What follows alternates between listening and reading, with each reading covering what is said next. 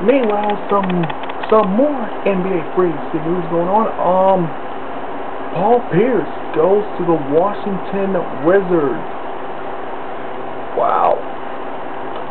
So I guess he left Brooklyn. He left Brooklyn for the nation's capital for a 2-year, $11 million deal.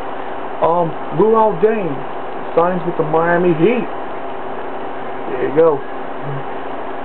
Signs with Miami Heat. Here we go. And there's also Mario Chalmers also re-signed with the Heat. There. Who else? Oh, that's right.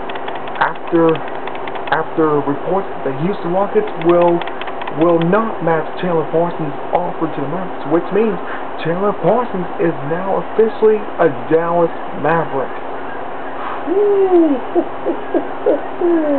Wow.